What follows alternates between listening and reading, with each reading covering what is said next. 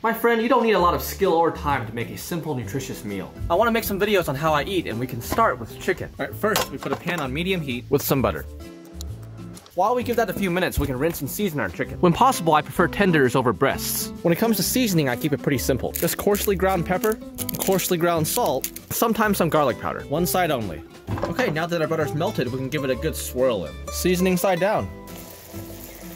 While you're waiting, you want to set a timer. Targeting this video towards beginners, the timer is really important, don't forget it. This is an apple, not a timer. After you set the timer, season the raw side. When the timer sounds, don't delay. You want to flip these chicken tenders lickety-split. The cooking is a bit uneven, I am only just using a portable range. As you wait for the timer again, you can work on important life skills. I'm working on a way to communicate using only my eyebrows, like sign language before your forehead. I haven't mastered it yet, but it's gonna be a game changer. I can feel it. When the timer sounds again, your chicken is done. I put mine with some rice, spinach, and tomatoes. And that's how I make chicken. I hope that helps. Have a beautiful chicken.